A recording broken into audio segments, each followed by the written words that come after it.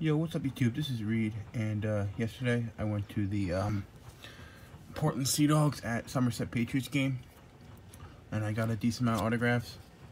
So this is what I got. First I got Oswaldo Cabrera on a team set card. He's actually a really nice prospect. I think he should maybe have a guy. He might be a guy get mainstream cards soon. It's just, you know, he's a shortstop, so he's kind of like buried under like a bunch of good Yankee shortstops. But he's actually a really good prospect, so hopefully he gets mainstream cards soon, and maybe I can get more on him. These are actually these team set cards for Somerset. They're actually really nice. You don't have to prep them or anything. They're actually good material. I thought I tested it. You didn't have to prep them. Lakewood you do. So every time at Somerset, they make good material, and they come out really nice too. But I got it late. I don't really go to Somerset games much. It's really far, so most of the guys are like in Scranton. But I did get another guy, Michael Gomez, pitcher. So yep. Then I got Isaiah Gilliam on 2. A really nice guy.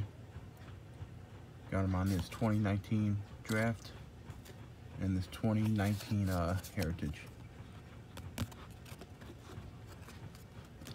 Then I got Derman Garcia on 1.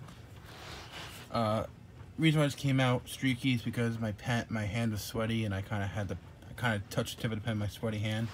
So it came out pretty. Actually, it didn't come out bad. But it was kind of, I had to sneak the card through the netting, but he did sign it. Pretty good prospect for the Yankees. Joey Gallo numbers. He walks a lot, hits a lot of homers. And I got Hudson Pods on 2017 Heritage. Actually, these two players were part of the Mitch Moreland trade. I don't know why the Padres. I mean, now the Padres don't have Mitch Moreland anymore, and these two are on the Red Sox. So I think they're. I don't know why the Padres were thinking doing that. And then I got Jason Rosario on 1 minor league Heritage, another 1, and then 2 2021 Bowmans. He was when he signed it, it was gonna come out streaky. He was like signing it really quickly, but they didn't come out bad. These two came out pretty good though.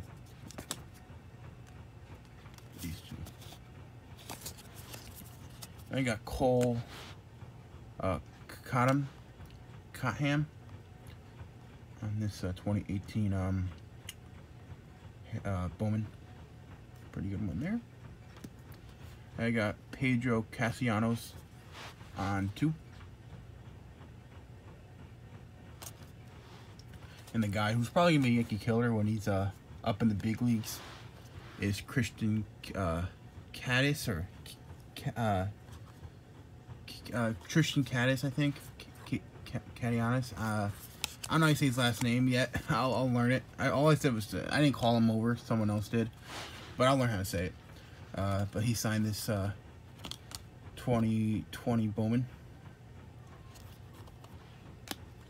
Just 2019